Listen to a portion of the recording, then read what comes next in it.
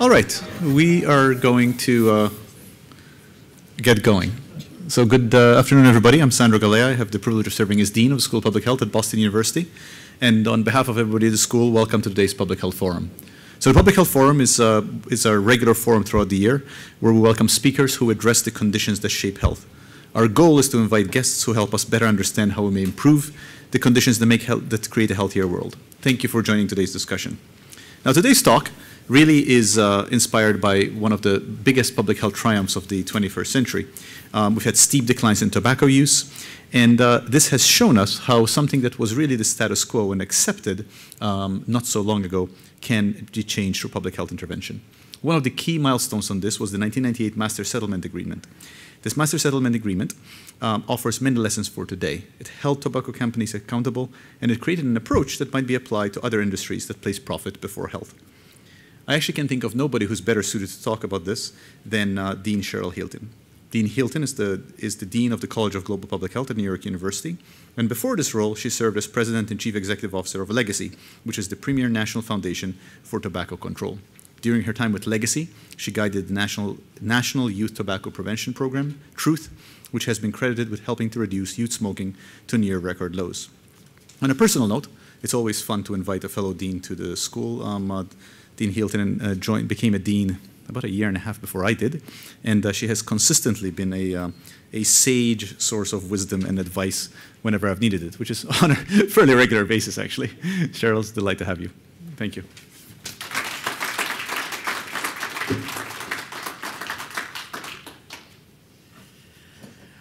Well, good afternoon, everyone. It's a pleasure to be back at NYU, which I consider one of the finest institutions in the country and one of the best schools of public health with superb leadership from, guess who, Sandra Galea.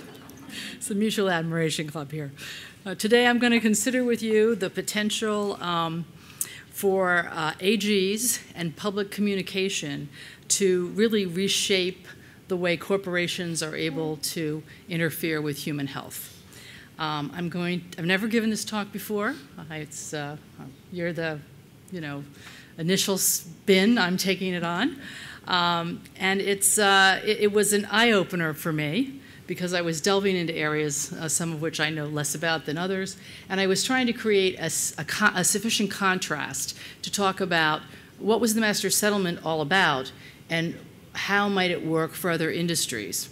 And I would preface before I move into it, I would just say, as I said to colleagues of about an hour ago, 40 years ago, if you were to tell someone, a governor, for example, that there would be a $246 billion settlement that would pay out that much money and more in perpetuity in order to punish the tobacco industry for their behavior, they would feel your forehead.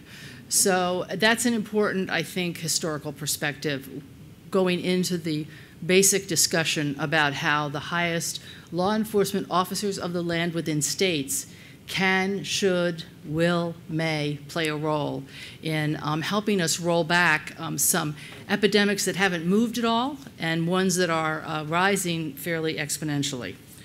So before we move on, I do want to wish you a happy Valentine's Day, and thank you for being here on this day.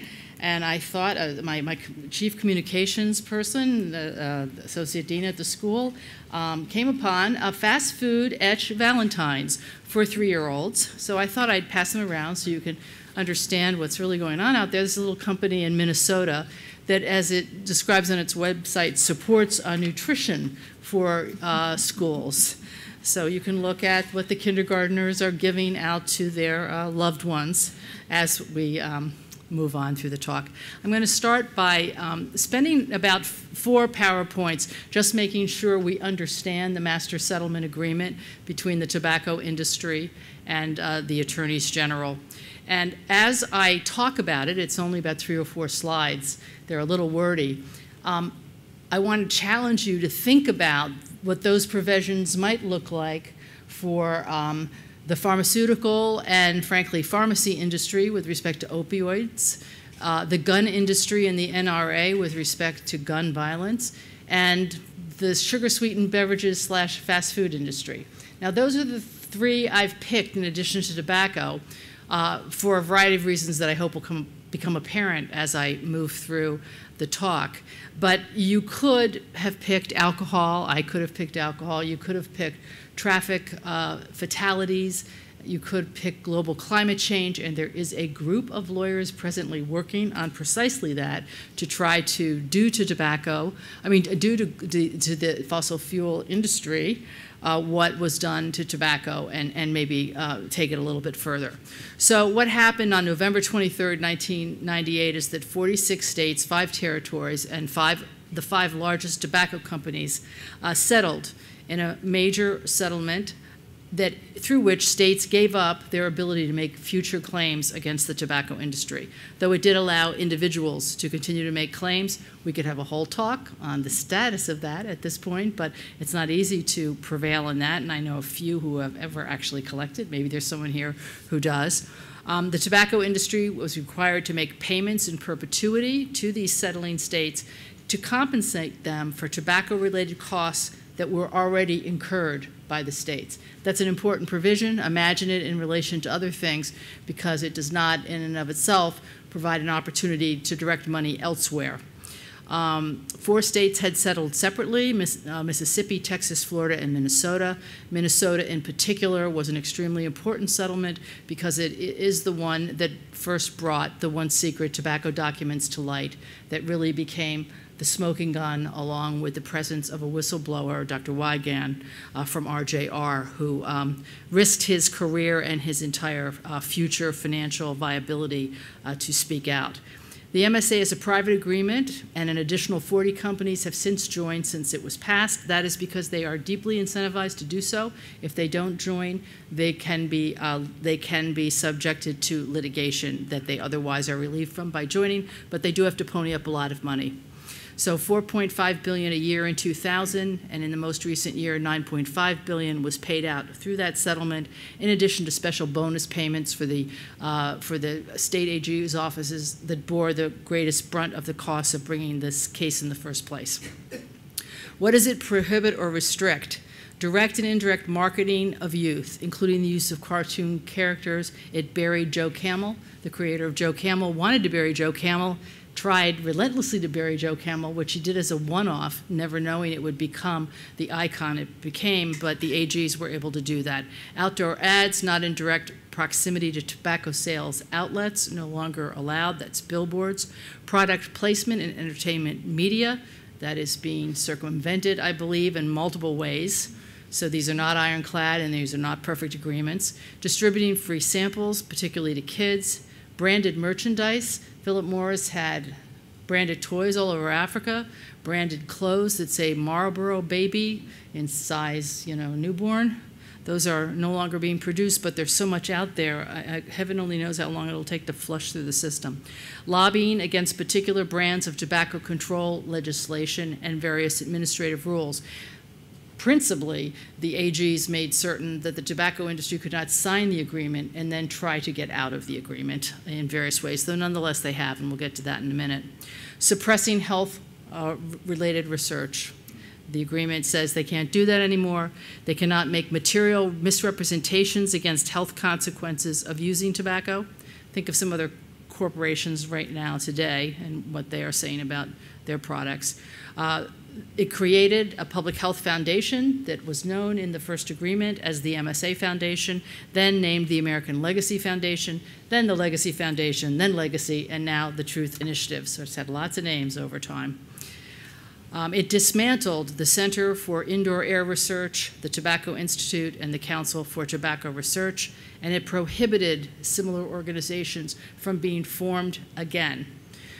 Soon after the settlement happened, a very similar organization began to be formed in Europe, and the attorneys general, as I understand it, worked directly with their equivalents in Europe to try to put immediate pressure on that entity to not be able to come into being. I actually wonder whether the new Foundation for a Smoke-Free World might itself be the beginnings of a violation. And I have an opinion. I've talked to a few AGs. Time will tell. The agreement also funded a large, well-funded center at NAG called the Tobacco and Public Health Center now, that is in charge of defending the MSA and making certain that the tobacco industry does not undermine its provisions. The states, sadly, are not required to spend any MSA funds to address tobacco, or for that matter, any other purpose other than the purposes for which they wish to spend it. That is indeed the fatal flaw in the agreement. The talking points are clear. Every time you ask people in high places, they will say to you, well, we're not in the business as AGs of appropriating the money for a state. And the next, please ignore the next slide. There are a couple typos in it, so I will just tell you the main take-home point. Of all the money that goes for 2015, $25.6 billion went to the states. For all the money that goes to the states, on average, only between 1% and 3% has been spent for tobacco control. 20% would need to be spent for tobacco control in order to meet the minimum per capita CDC recommended threshold. So if you think of that as kind of a benchmark, if they had been willing to give up $1 of every 5, we would have an entirely different situation potentially in the United States. In essence, the United States smoking rate would have probably followed the pattern of California, which was a much more accelerated decline than the rest of the country. The cost of paying for all of this was passed on to consumers almost entirely, and the result, at least initially, though this washes out over time, is that it curbed use, but it may have led to other consequences I do not have time to cover. One of the things that was created, and frankly, if you think about it, now that I've given you that little overview, one of the only things that was created that guaranteed to do something substantive about the public's health with respect to tobacco directly, as opposed to indirectly, was the creation of the foundation. I'm often asked, I was asked again today, why did I take that job? If you asked me after I left it, I'd probably say because I was out of my mind, but at the time, how often do we get the opportunity to put into play literally $1.5 billion plus to address a public health problem? You just don't get that opportunity very often. If you do get an opportunity as a foundation president, you usually have multiple constituencies and multiple problems that you're trying to work on simultaneously, and not that kind of money. When they set us up, and I read the documents carefully before I accepted the job, I read this thing that's right in front of you now, and I said to myself, this is going to get interesting, because what exactly is vilification? If you are not lying, are you vilifying? So what you couldn't do, it created 2 funding streams, and I'm going to show you a graph in a minute so you can see exactly how that money came in, because I actually think this is probably the most important thing to clone in the current discussions that are happening with respect to the opioid producer industry and their ancillary partners. There are other things that should happen, but this is one important thing, I think. So we are prohibited from lobbying. The worst fear that the industry had was that we would take all this money and we would achieve some very important objective in the federal government that was not in their interest. Second of all, they wanted a way to stop our ads and get them off the air if they didn't like them, which to me would translate if they work. And that's exactly what happened. They privately claimed that was because the ads that were run in the settling state of Florida, which settled ahead of the other states, had been so egregious and so hateful, were the words they used, that they needed to have some mechanism to stop the hate, which is kind of interesting. And then, of course, they did, in fact, claim that Legacy's Truth Campaign had violated this provision. We were in court by 2001. They sought the return of all funds that not only Lorillard had paid, because Lorillard was the other party in the suit, but they wanted the closure of the foundation as well. So we want to take all your money and close and claw back any funds that they could claw back. They lost in court at all levels, including the Delaware Supreme Court, but that was 7.5 years later and $17 million of legacy funding later.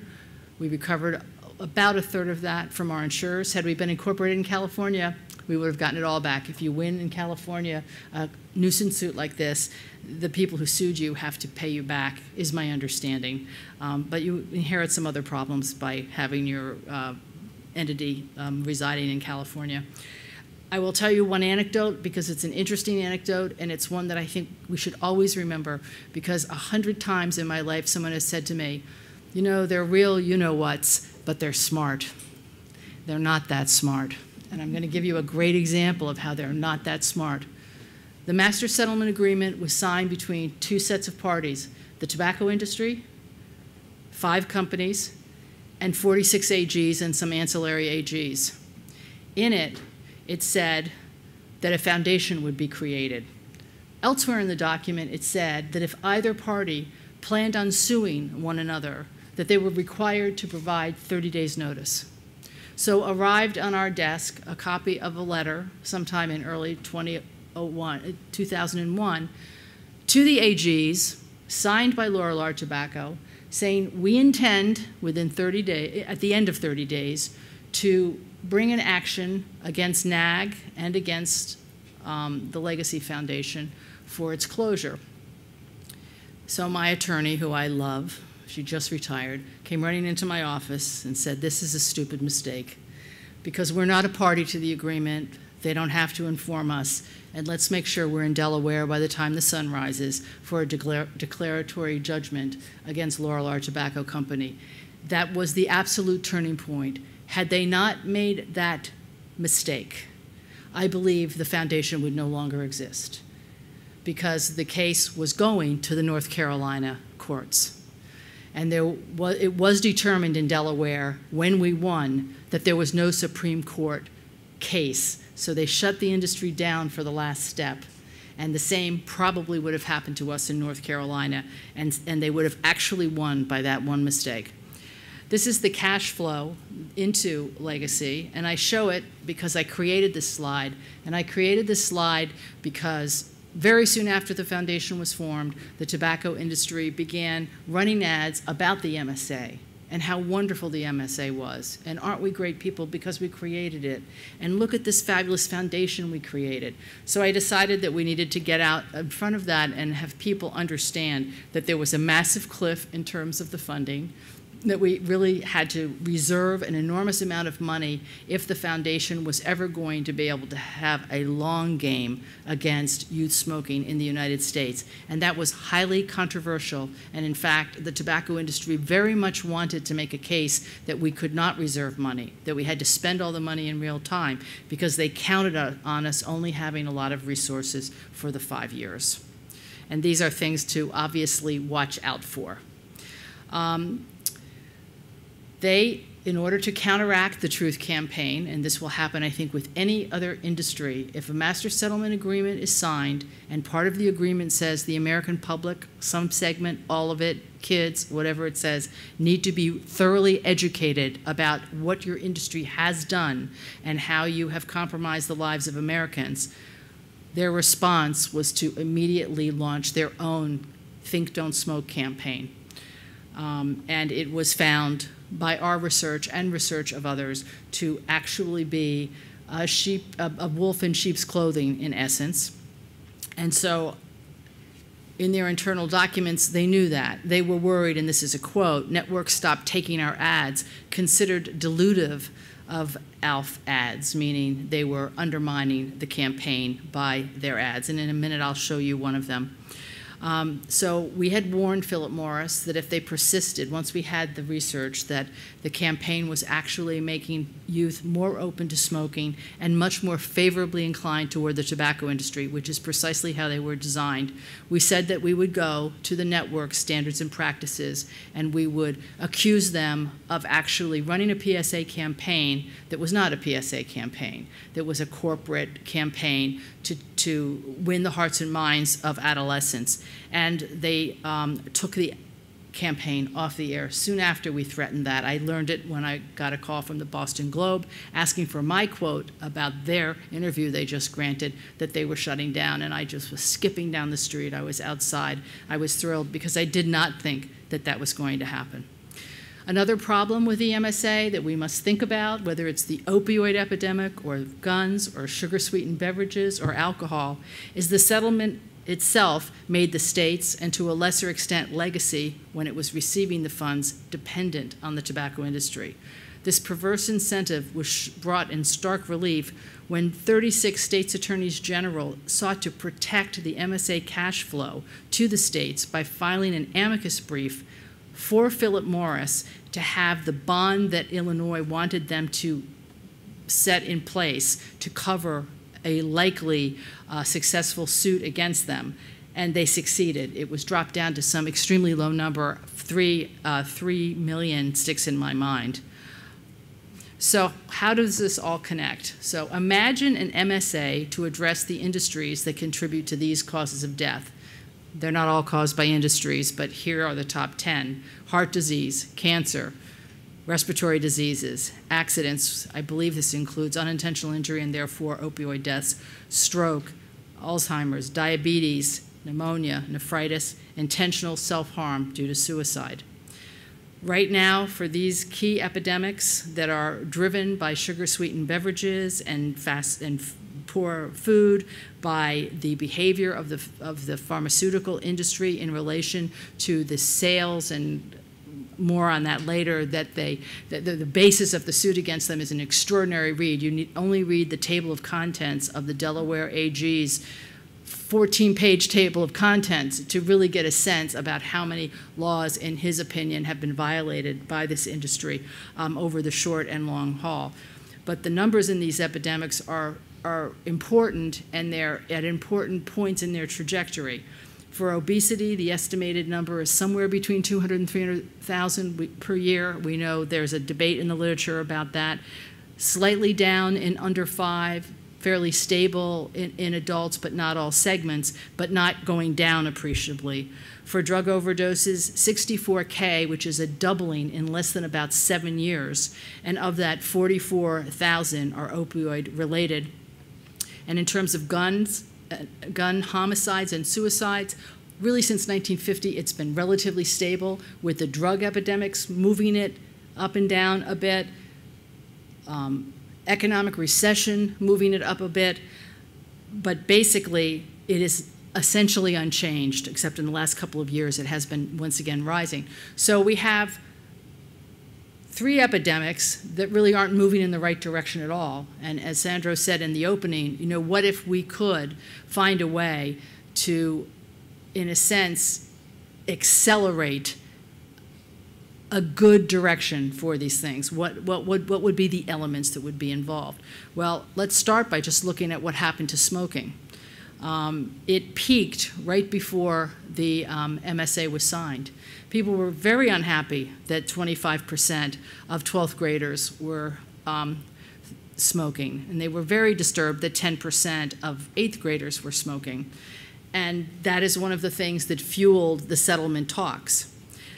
And yet for adult smoking during the period from 1960 to today, smoking fell from 43% to 15%, a 66% decline. So again, as Sandro said, a real public health success story, though it took a long time. Can that be replicated for other epidemics where industries play an important role? Gun violence has declined since the 90s, but again, in the last 2 years has gone up again. And of course, I think we all know this, but just so we're on the same page, 4% of the population is in the United States, but for the personally owned handguns, we have 42% of them. The industry lobbies like crazy with their money to get the policies they want everywhere, but lobbying is not enough. They support politicians who agree with their gun policies, which incidentally, by and large, the American public does not agree with, and in fact, the NRA itself, their membership does not agree with. So the NRA supports policies that even its own members do not support, and they do it by their spending. In 1998, they spent $203 million to elect or defeat people based on their position on guns, often a position, again, that the American public does not support, nor their membership. For the Trump campaign alone in 1 year, they spent $103 million. So he immediately did their bidding when he was in office.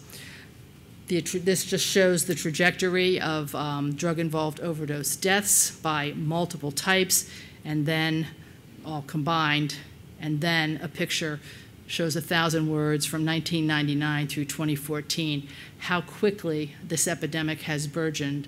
And now, enter the attorneys general. They are going to do something. There is no question about it. So I just, to finish up, because I want to get the transition here, you all know the situation with respect to obesity. We have very little good news on obesity. This is the time that we really should try to turn the tide. And I do think that the facts have finally changed around sugar, thanks to one secret documents called the Sugar Papers. So we are at a place that's a much better place to be than we were just 5 years ago. So imagine what an MSA could do. So now we're going to move on away from tobacco and into the world of other epidemics. It could increase the cost of the product indirectly by an industry passing the MSA cost on to consumers and therefore reduce demand. Note, I did not mention opioids. I do not think it's a good idea to make them more expensive. More people will be out getting heroin on the street as an alternative to whatever source they have for their pills. Mandate state use of funds by saying states can only access funds if X% is spent on ... This is somewhat complicated because some state AGs do not have the authority to enter into an agreement that binds the budget process, and it is complicated but not impossible to do this. And in some states it's easy to do, in others more complicated. It can fund public education and special programs. And in a minute I'm going to make the case, which is a case that I actually did not buy entirely when I became the CEO of Legacy, that public education can play a far more important role in this circumstance that we find ourselves in with respect to sugar-sweetened beverages, opioids, and guns than we probably have given it credit for.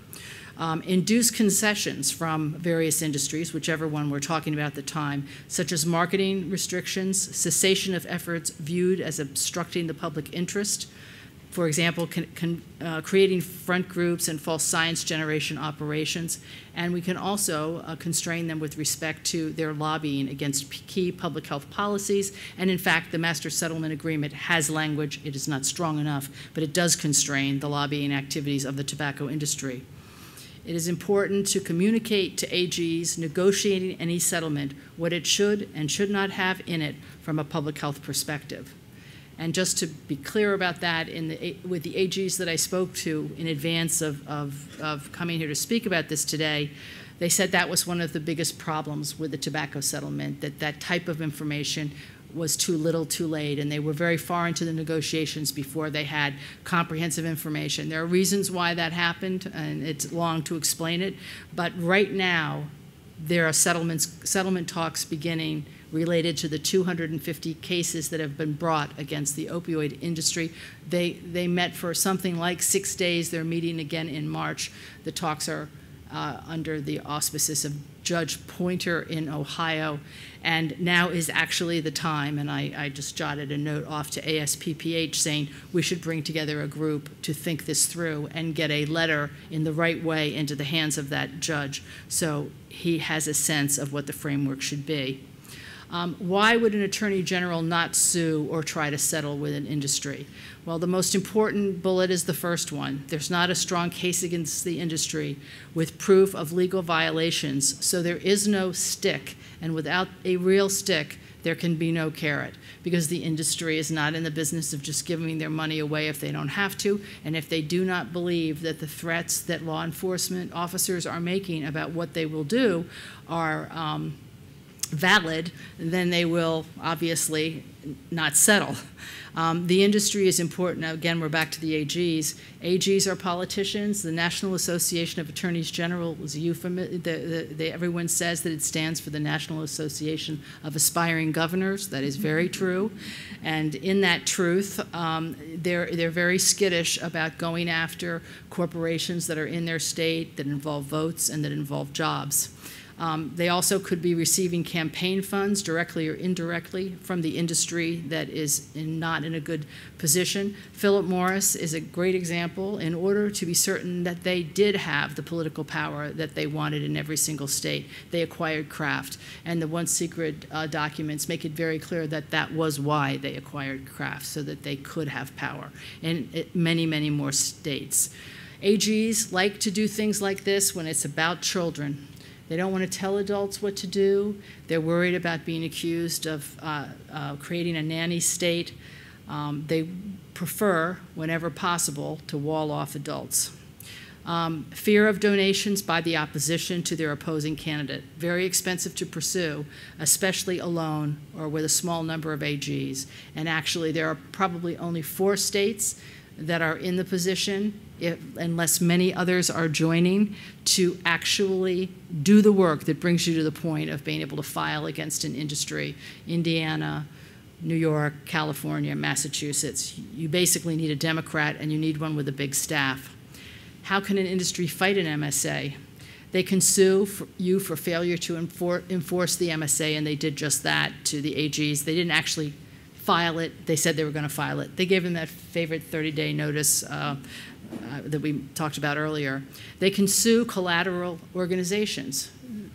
They tried to harass NAG, the National Association of Attorneys General. We were the jewel in their crown by attacking us.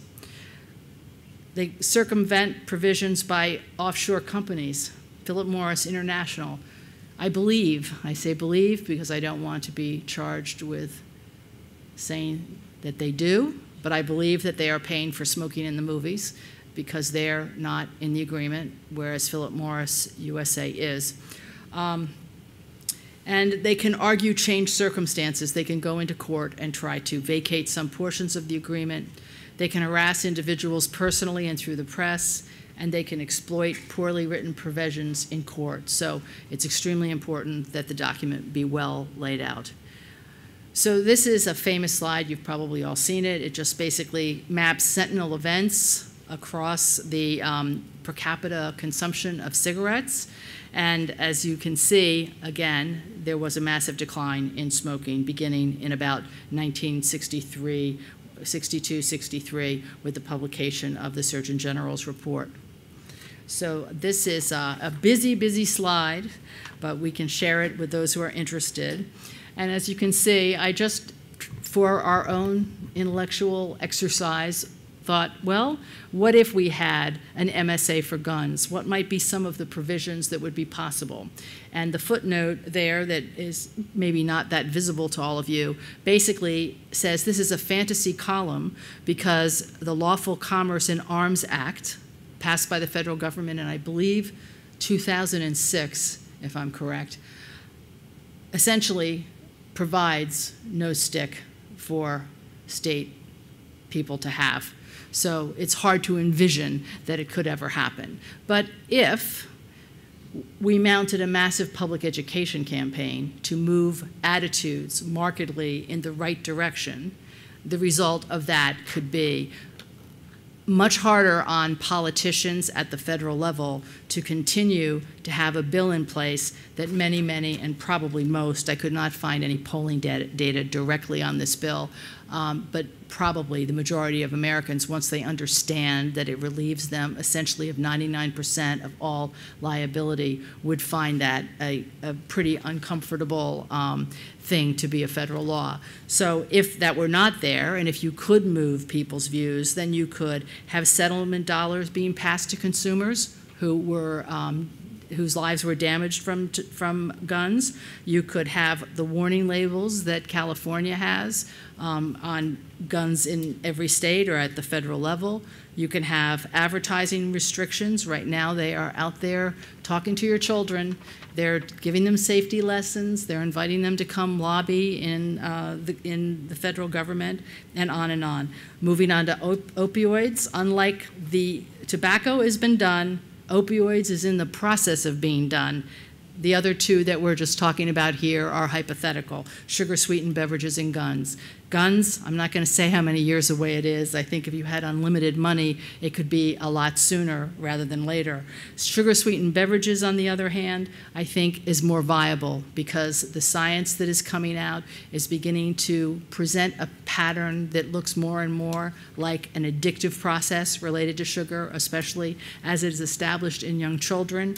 The once secret documents, they weren't really secret. They were accidentally left somewhere, and they have been partially exploited by Kristen Kearns and Laura Schmidt, and will be further exploited, but they tell a terrible story about the Sugar Research Foundation, which is now known as the Sugar Association, and then another front group they have now, Americans Against Food Taxes. But essentially, there's an almost direct parallel between the behavior of the tobacco industry and the behavior of the sugar-sweetened beverage industry, which is a driver of probably 37% of the excess calories being consumed in this country that is driving the obesity epidemic. And so they are a very appropriate and reasonable target.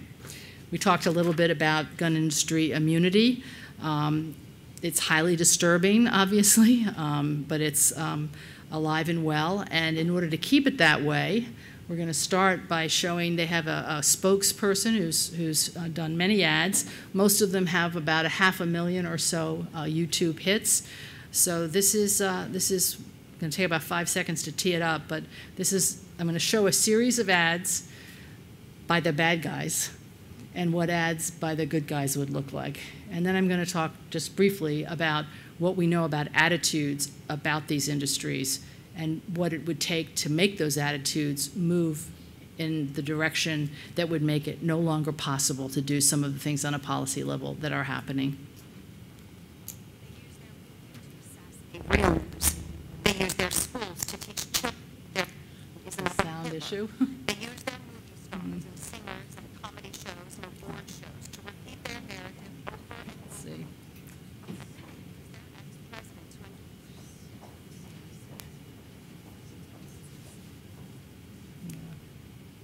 Let's see.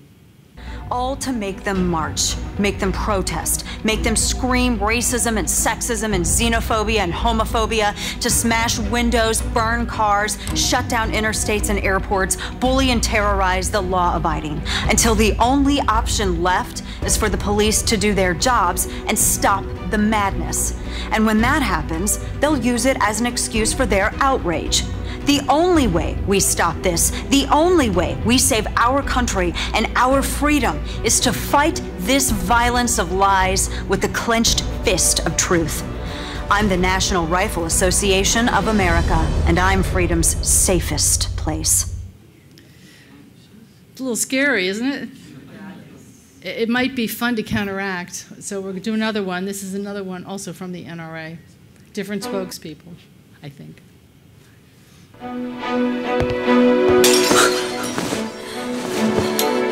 She'll call 911. Average response time, 11 minutes. Too late. She keeps a firearm in this safe for protection. But Hillary Clinton could take away her right to self-defense. And with Supreme Court justices, Hillary can. Don't let Hillary leave you protected with nothing but a phone. The NRA Political Victory Fund is responsible for the content of this advertising. Okay, and next, I guess I have to move it on. Okay, so I don't like tuna salad, lima beans, or this is a real ad. Mushrooms look like aliens. Spinach? Not a big fan. They just look like dirty socks. I don't like any of those stuff. Tyson chicken nuggets. They're crispy on the outside, juicy on the inside, made with 100% all-natural ingredients. More, please. They're the one thing kids love, 100% of the time. Thanks, Mom. Now I showed that at the IOM when it was still called the IOM, and then I happened to sit next to their chief marketing officer at a meeting, and I said, you know, I showed one of your ads. She goes, I know who you are, and we took it off the air, and they had. So in that particular case, it just took showing it at an IOM meeting and saying it was despicable. You missed the front, but it went through 5 or 6 different vegetables, and each kid said how much they hate vegetables. So, you know, I presented it as okay, this is a food ad for kids and for their mothers, to guilt their mothers, and basically to talk them out of the food pyramid or any appropriate kind of eating.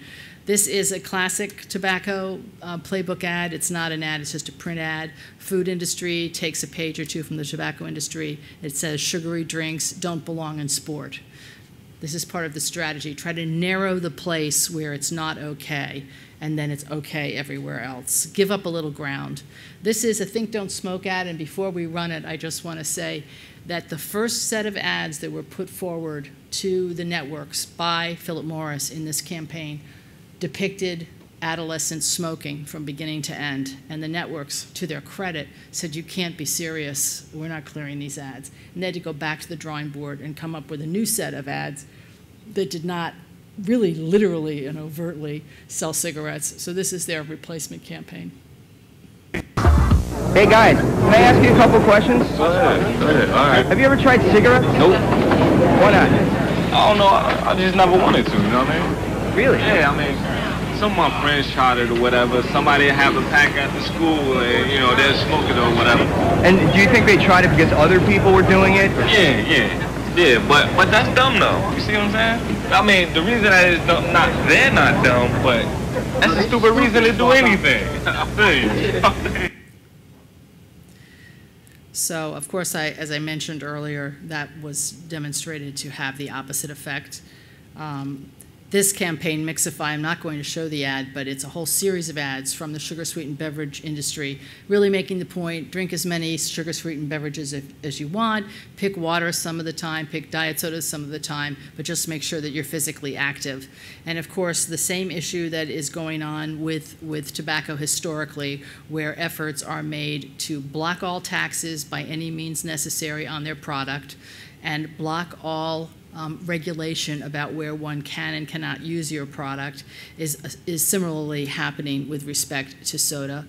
Some of you probably know Tom Farley, who was the Commissioner of Health for New York. He attempted to change the portion size along with Mayor Bloomberg. He had no choice but to go for that because there is preemption in New York and you cannot locally tax food or beverages, so they had to go for the size.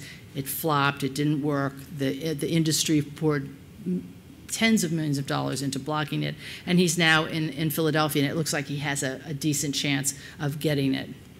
I'm not going to show this ad either in the interest of time. We're going to move on to the next one, but this is an ad I think you probably have all seen for Movantik. It's a separate pharmaceutical company. I don't believe they make opioids, but the script totally normalizes daily, nonstop, almost lifelong opioid use with this person who's being portrayed. I'm now going to show the types of commercials that can be used to counteract that kind of material. And these are, the first three are from the Truth Campaign. And I would just comment, the first one is the first one we ever made. It was body bags piled around Philip Morris's downtown headquarters in New York City. They were not happy. Could write a book about that experience. The second one is when we decided to go in their lobby.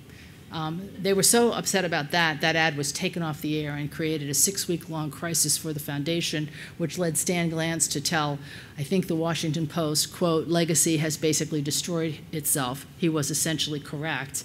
And as the neophyte CEO, I had to scramble, get advice, figure out what to do, and how to get our ads back on the air, and the board not appearing to be in the back pocket of Philip Morris. It was extremely problematic. But when you go after these companies with hard-hitting ads, they don't sit back and say, oh, gee, go ahead, feel free. So we're going to show these three and then a few more from other creative people about how one could counteract the impact of these industries in the minds of Americans, particularly their youth, but not exclusively their youth. So let's run all three of them one after the other.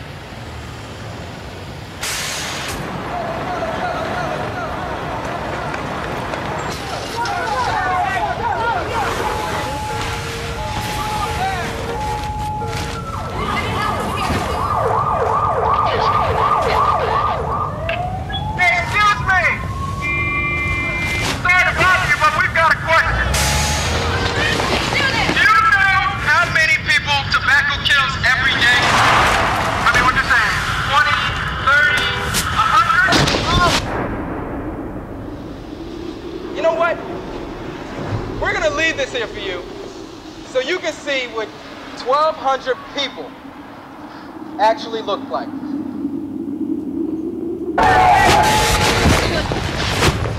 Keep following them up, guys.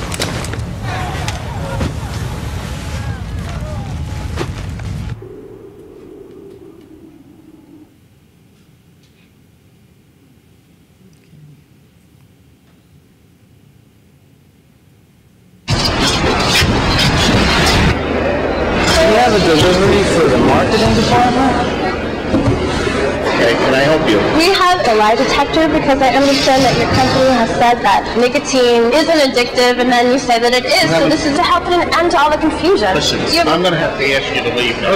Okay, we're leaving, but your company has said that nicotine isn't addictive, and then you say that it is, and we're just trying to get at the truth. Oh, you're great.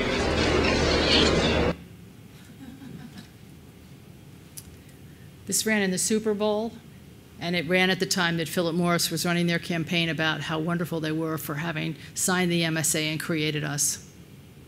It was a thank you.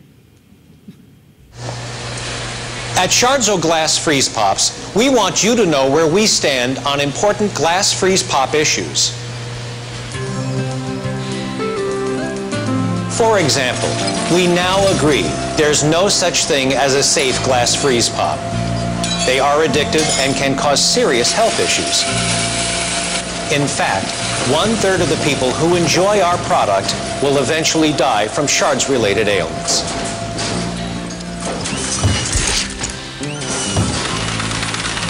The only proven way to reduce health risks from our glass pops is to not eat them.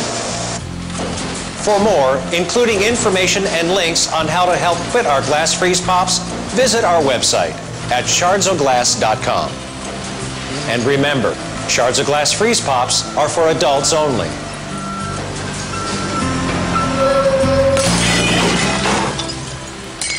So, an enterprising person who calls themselves John Pointer, I think is the name, I can't read it because there's something on it, took a Coca-Cola ad, a real one, and did a voiceover. And this, I'm showing this to you because, unlike the NRA ads, and this is one of the secret sauces of public education on the right side of the issue, this ad has 8 million hits on YouTube. So. For over 125 years, we've been bringing people together. Today, we'd like to come together on something that concerns all of us: obesity. The long-term health of our families and the country are at stake, and as the nation's leading beverage company, we have played an important role. Across our portfolio of over 650 beverages, we now offer 180 low and no-calorie choices. These diet beverages still pose serious health risks. Even though we've reduced the calories per serving, these beverages can still cause kidney problems, obesity, metabolic syndrome, cell damage, and rotting teeth, which leaves 470 beverages which have extremely high, unhealthy levels of calories. Consuming large amounts of rapidly digested sugar and high fructose corn syrup causes a spike in blood sugar and insulin, which can lead to inflammation and insulin resistance, both of which may increase your risk of stroke, heart disease, diabetes, obesity, and cancer. Coke has also been known to accelerate aging and cause high cholesterol. The American Heart Association recommends consuming no more than 450 calories from sugar-sweetened beverages per week, the amount in about 3 cans of soda. Imagine if cigarette companies said they were doing something responsible to protect you. How would you react to that? Beating obesity will take action by all of us, based on one simple, common-sense fact. All calories are not the same, and the calories in Coca-Cola products have no nutritional value. If you choose to live a healthy lifestyle, then you should not be drinking any of our products. If you drink Coke, you'll get fatter and fatter. The solution is simple, and it's right in front of your eyes. Don't drink Coke. It's killing you and your family. Coca-Cola. We're partially responsible for America's obesity problem. So he's, that's not really legal, so that's why I don't think it's his name, because it's their real ad. I'm not going to show this ad. It's kind of nauseating, but it was Tom Farley's drinking fat ad, trying to get his, many of you I'm sure have seen it. And many of you, I think, know the impact of the Truth Campaign, responsible for 22% of the decline in youth smoking during its first 4 years, 450,000 people prevented from taking up the addiction, saving 1.9 to $5 billion in medical costs for society after you deduct the $324 million it cost. And this is the story that I really want to leave you with. Most importantly, I'm going to, in the interest of time, move from this to my last slide. But the point I'm making is attitudes can move rapidly unless they're absolute core value hardened attitudes. And I think some of those do exist with respect to guns. I don't think they exist for sugar-sweetened beverages. I don't think they exist for opioids. Most people who are addicted to opioids don't want to be. This was 10 months into the Truth campaign, and if you see off to the right, underlined, this was the percentage change in the attitude in the right direction. So within 10 months, in a very high and expensive media buy that reached about initially 75% and ultimately 95% of all adolescents, the change in attitudes moved from about 12% to 26% in some indices, and they're important indices. Cigarette companies deny that cigarettes cause cancer. That moved by 20%. The cigarette companies lie, moved by 12%. It started at 74%. It was already very high. I want to be part of getting rid of smoking, went up by 26%, because the brand, as you saw it with the body bags, was designed to make adolescents want to affiliate with it, want to be a part of it, want to rebel by not smoking. I believe you can capture that same thing among youth with respect to gun ownership and gun purchase. I think you can do the same thing around unhealthy foods, but it is not cheap to do. When I entered my job, I did not believe that you could advertise your way out of an epidemic. I still don't, but I think the role of paid advertising is much greater than any of us can imagine, and the times when we've spent hundreds of millions of dollars and it's failed has been because there has not been a laser focus on what the goal is, but rather a lot of politics driving what happens. We have difficult attitudes to change in obesity. People don't want people telling them what to eat right now, but we have the sugar papers on our side. We have support for a ban on handguns, but it has been falling. It's amazing. More people have shot a gun than have tried a cigarette. Many gun owners, and they're depicted here in the green, affiliate their guns with their core values. That would be very resistant to change. But when you look at this other set, and you can read them at Pew about their gun surveys, you will see the upper ones are positive things that one would like to see change. The majority of gun owners want to create a federal database to track sales. A majority, 77%, want to close the gun show loophole. Those are the people who have the guns. The NRA is fighting against what 77% of gun owners want. And the attitudes are going in the wrong direction. Every time we have another major attack where multiple people are killed, a mass shooting, in 1990, 78% wanted stricter gun laws. That's the top line. And by 2014, it was down to 40%. It went from being a very clear majority to to just under a majority. These attitudes are movable. And if we could find the right donor, the right person who wants to put the money up, I think we could reframe everything. So just to wrap up, opioids are on their way. There will be an opioid settlement. My prediction is there will be one through this judge, and I predict that most AGs will say, keep your agreement, we want our own. The judge is good, but he's somewhat known to be a settler, according to the press, and AGs saw what happened with tobacco, and I think those who are trying to do it are going to want to get a very big settlement that is a real solution and that's durable and lasts over time. And in fact, if the epidemic does not go down, more money will go into it. And if it starts to go back up, more money will go into it, because that really is the way to address it.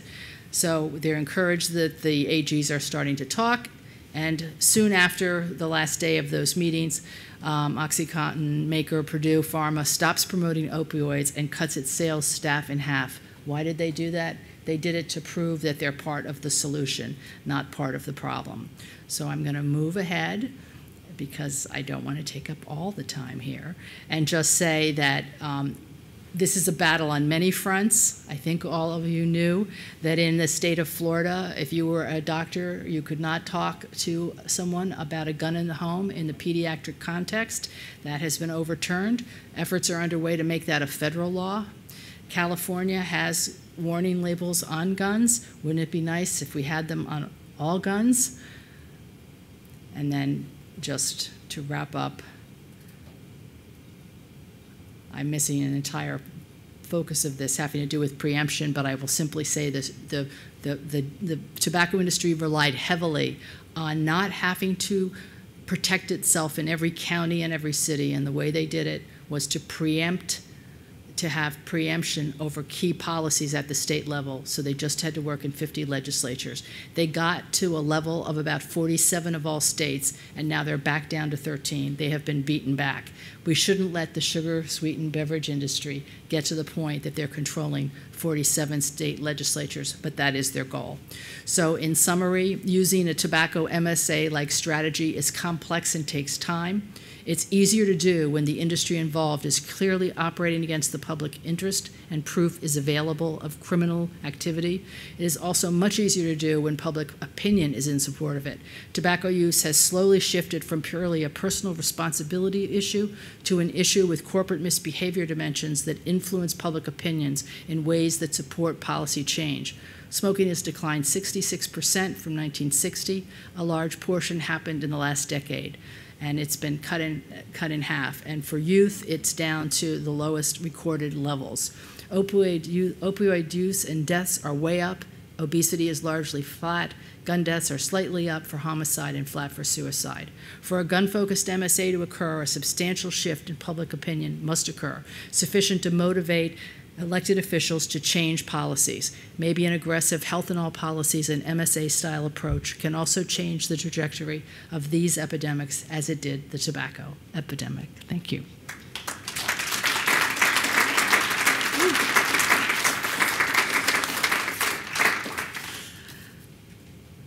Questions? Thank you very much. I'm wondering if the approach that you're suggesting is harder for industries that are more mixed. So it feels a little bit easier for tobacco. Tobacco's bad, they're evil, and all that. And so, but we have food industry that covers, maybe the food industry has some healthy foods too. We have the alcohol industry, which claims health benefits, even though there probably aren't any, and they're spending $1 billion in their latest campaign. And then it might even be more controversial, the coming marijuana industry, which is an addictive product and is going to cause, people are encouraging folks to replace opioids with another addictive product, and it causes auto crash fatalities. But it's got some benefits too, right? There are cannabinoids that are going to be quite beneficial. Mm-hmm. So for those industries that I think are sort of big ones, is this a uphill, too much of an uphill battle, or can you do piecemeal? Or well, I think it is an uphill battle, but remember it was an uphill battle for tobacco because tobacco employed many people. Tobacco provided massive tax revenues to states and in some cases localities, and the federal government, not so massive, but there is a federal excise tax. And they had a bottomless pit of money, and still do, with which to make people comfortable with them. So they were a formidable challenge, and I think that if you wall off the population and the component product within a line, I actually think sugar-sweetened beverages is a great place to start because it's without nutritional value, it's harmful to health, it's a driver of the obesity epidemic. There are no warning labels on it, and there probably should be. And obviously, that's not going to happen at the federal government level without a massive change in public attitude. And the people who are most adversely affected by sugar-sweetened beverages are precisely the people who don't understand that it's not something you pour in your baby bottle and say, here, have a Fanta. It's like orange juice. So it's got a lot of similarities to the socio-demographic, predatory aspect that tobacco became as the more highly educated quit in droves over the first 20 years of the beginning of the decline.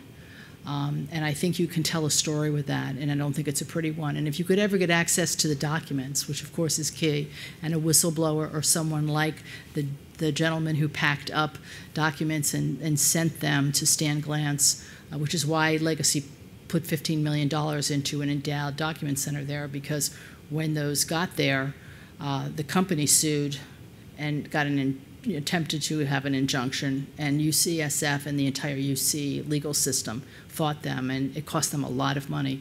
And so to me, there was only one place to put those tobacco documents, which we became responsible for finding a home for. That's now got the sugar documents. They're developing a pharmaceutical and a gun repository using different funding streams, though they can technically use Legacy's money for opioid because it's part of all drugs, and the MSA says all drugs. So I think there's a way in. I do think it is harder. There is redeeming value for food, broadly defined. There may be some redeeming value for alcohol. I'm not as aligned with some of the comments you made about marijuana, worth a side conversation, because I've delved into the data on traffic fatalities and finding traffic fatalities attributable when you're not using the measure of hair, which is a 30-day. When you're not doing that, which is obviously not measuring a proximal use of marijuana to an event, it's like looking for a needle in a haystack, sort of like finding a marijuana attributable fatality. I'm not saying marijuana is a good thing. I'm just saying in terms of a broad public health harm reduction approach, one might put it in a different place than some other things. So, but. I remember a few of the anti-smoking commercials when they first came out. And there was one that was similar to the one on the bus. It ran for about 3 months. Mm-hmm. I thought it was very effective. It got taken down, and I'm wondering if you could shed some light on it. It was essentially some kids playing on a basketball court, and one of them was smoking. And the other kid says, "Oh, I love playing against Jimmy because he smokes and he can run down the court like once, and then he's coughing and wheezing, and it just sucks to be him." And I thought it was similar message to the bus, but they weren't. They weren't making it something that a kid would want to do. And I'm. So it's interesting. I was involved in 1994 in convening top marketing experts that sell things to youth, unrelated to tobacco, but all sorts of people, because David Kessler had put $150 million into the proposed new FDA regulations where he was asserting jurisdiction over nicotine and calling it a pediatric disease. And when we brought together those marketing experts, really what emerged is a brand, creating a brand to which adolescents would affiliate, in which that brand met for them the need states that initiating tobacco use brought to them, which is independence, rebelling against authority figures, being what they consider cool, and that it therefore implied an entirely different brand, one that virtually never talked about health effects, but talked squarely about the industry and the fact that you were being duped and manipulated, because kids don't like to be duped and manipulated. So if you were to take that ad that you just described and you would focus test it, it would probably test really well in the age group 7, 8, 9, and then above it, it would actually test poorly. So the industry knew that, and I don't think it was their ad, because if it showed someone smoking, I can assure you it was not their ad, because those ads were shut down by the networks, understandably so. Okay, well, I don't know if it was they showed him smoking. He might have just been suffering, but it was an immediate penalty. It wasn't a penalty. I get like it. No, it wasn't like you got later. lung cancer, but here's the problem. Kids don't spend a lot of time worrying about their health. They just simply don't. And they don't spend as much time worrying about whether someone likes them or doesn't like them as we think they probably do. And in fact, girls admire the bad guys, and the good kids admire the bad guys. So we made bad guys. In fact, the body bag ad was supposed to have been shot with actual adolescents piling up the body bags, but Philip Morris had sent people out to photograph our ad, to make movies of our ad being made, and they surrounded the scene with guards. and we instead used backup actors that we had. So that was not a youth activism event. It was paid actors. And it led to Philip Morris leaving New York City as its downtown headquarters. They called Mayor Giuliani, asked him to stop our permit. He made inquiries through the School of Public Health, where I was still located. He was told by the health department, don't pull that ad. He told Philip Morris he was going to, no, don't pull the permit. He told them they're going to go forward and shoot this ad. And they said, then we're leaving New York. And he said, I'll come help you pack. Which was nice, so, yes. Right here? I'm sorry. Well, maybe back there and then you. Okay, I guess. I see someone already has a mic. I couldn't see. I'm blinded by the light. I apologize. So I might have this wrong, but you said earlier that only 1.5% of the money that was gathered in the settlement has been used for smoking prevention in media. First of all, how did that happen? Congressionally, or whoever was at play in that? And second, with this new opioid settlement that's underway, what do you think will happen with that in the allocation? So it's about 1 to 3% per year, depending upon the year. So it's fluctuated up and down. It happened because the agreement was structured as reimbursing the states for expenditures they already made through their Medicaid programs for smokers. In other words, bring home the bacon time. And it, for a variety of reasons, did not bind the states to spend the money in any particular way. And in fact, 18 states securitized all or some of the money soon after the settlement, which means they went into a broker and said, give me 90 cents on the dollar. Actually, Mayor Giuliani did that for the city's share. He just took a big, he put 15 million aside for cessation a year, 15 million aside for prevention, and then he said, I want the rest in a check this afternoon, basically. So, and he got it. So it was, I think, a bad decision. It's one of the fundamental flaws in the agreement. If they had set aside 20%, we'd have a different situation. I would bet smoking in the US would be, among adults, definitely not in the double digits, had that been done.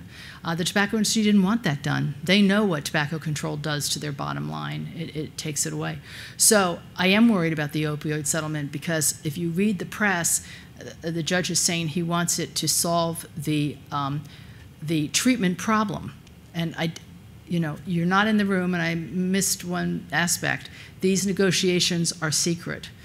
They had their first day of meetings. People left the meeting and started to give interviews. The judge got very angry because he told them this is a secret. And so he issued a written gag order to every party, including AGs, everyone that was in the room. So you don't get to see the sausage made. And there are lots of different forces at play. The states want maximum flexibility on their dollars, and the industry doesn't want a blunt instrument taken to it. So you really need inspired leadership to have the right kind of agreement come out of it. And I think I personally think the right type of agreement for opioid would have multiple dimensions, but one of them, which was contemplated with tobacco, would be that as the epidemic grows, so does the fund. So you are disincentivized to be creating opioid addicts willy-nilly all over the country because they're coming to get your profits.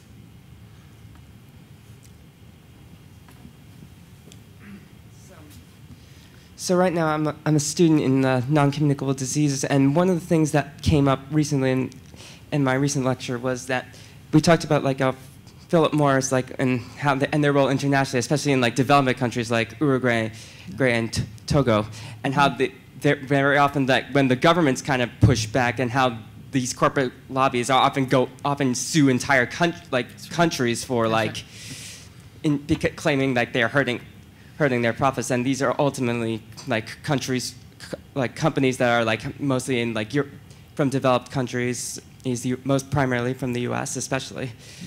Yeah. I've seen from what I've seen, but how would that play out, especially in with the alcohol, guns, and the opioids? I mean, if they would potentially, do you think that they would essentially sue other countries if the foreign governments actually tried to block legislation or hurt their and essentially claiming that they were hurting corporate profits? Well, actually, the answer to that is yes. So if you want to look at it, just go and read the Trans-Pacific Partnership Agreement, the treaty that went down. And it's going to come back in other forms, and it's actually soon a form of it's about to be released. But in that, it would be fairly standard that if an industry is employing people in your country and making money in your country, if you take an action as a government that lowers their profit, you can be required to make them whole, and they can litigate. And that actually was viewed as, and someone can correct me if I'm wrong on this, but I'm 99% sure I'm correct. And actually, some of the language is getting even worse now in the decentralized country-by-country deal, because there's a lot going on behind the scenes, even more than was true for the TPP. So that's an issue. I mean, Uruguay is an interesting case because I think you probably know Bloomberg ponied up the money to defend them and said to the industry they will change their policy and they can't afford to fight you, but I can. So that was good of him. I would look at the Tobacco Atlas if you haven't. There is a framework convention for tobacco control that's the first and at this point only global enforceable health treaty. And the Tobacco Atlas kind of tracks the success in various countries along all of the required indices. And frankly, a lot of countries are making enormous success. And in virtually every country, the percentage of smoking is falling, but the numbers are rising where population is rising. So it's equivocal.